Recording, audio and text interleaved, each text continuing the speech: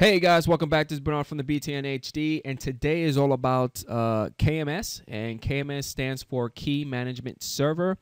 And the only reason that I'm doing this video is I actually did a video a while back, but on this video I'm going to be dealing with Windows 10, how to activate your Windows 10 machines using a KMS server.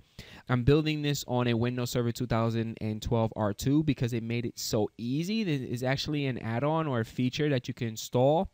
So let's get started. Before I even start, I want to let you guys know that I can't really complete this video 100%. It's going to be done at 95% because I'm still waiting for my KMS key, my Windows 10 key, to show up so I can actually activate it. But I want to get you guys up and running as much as I can. So let's get started. So the first thing that you need to do is you need to go into this particular website, which I'm going to place the link at the bottom of the description.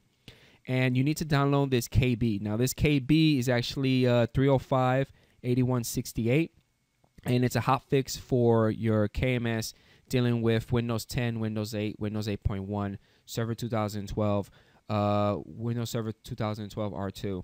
If you push out your updates daily, or you always push your updates on your servers, you shouldn't have a problem. But if you're missing this update, download the hotfix, install it. And I'm going to show you guys within my view update history. I have it already installed successfully. So that's awesome. I'm going to close that up.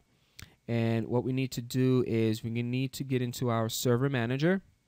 You want to click on manage, add roles and features. Click on next, next, next. And within the roles section, you want to go all the way to the bottom where it says volume activation services. Just check that off. You want all this stuff, just add all the features.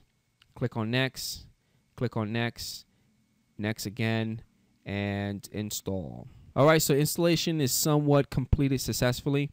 If you look right here on your server manager, you have a nice little exclamation point, like a little problem, because you still need required configuration steps to complete your volume license server. So what we're going to do is we're going to close this up. We're going to go here in the little notification area, and we're going to click on volume activation tools. So it brings this up. So you have two options. You can actually base your volume activation method using Active Directory base activation, or KMS. From here, if you want, you have an alternative credentials. Don't have. We're going to click on next on that. So it's going to retrieve all the information, and from here, this is where you install your KMS host key. All right.